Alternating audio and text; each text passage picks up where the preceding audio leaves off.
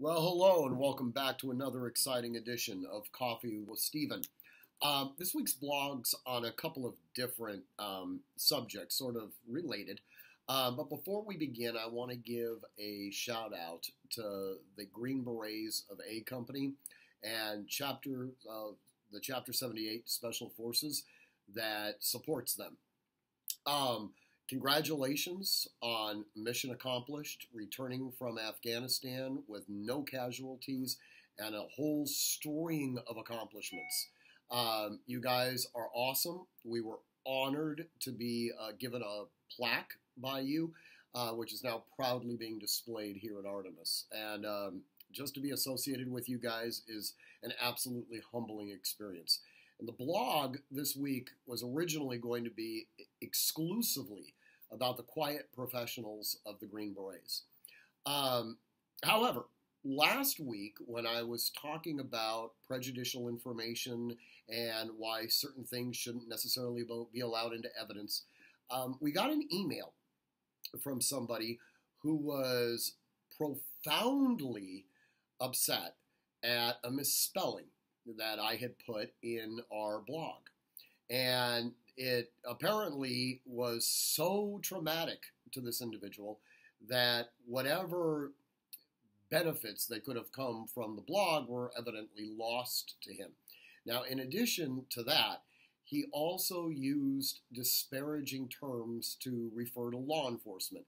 So we can kind of deduce where his mindset is when it comes to politics, when it comes to feelings towards law enforcement.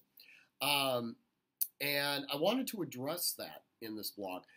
We as CCW holders, we as individuals that own firearms and train with firearms, we are victims of a stereotype that a lot of anti-gun people promulgate. And to a certain extent, there is a truth to what they do because all stereotypes have some sort of basis in reality, otherwise they wouldn't have any validity at all.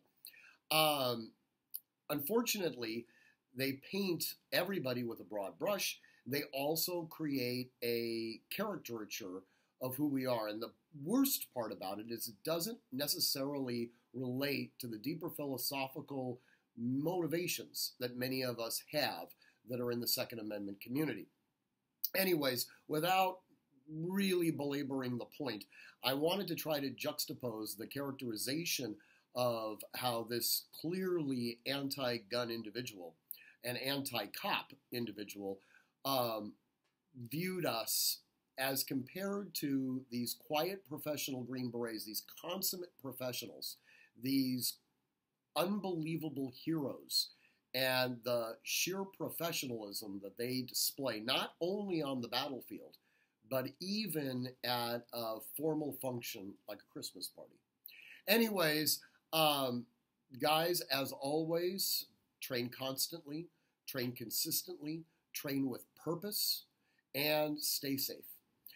Until next week, thank you for having coffee with me. I hope you enjoy the blog.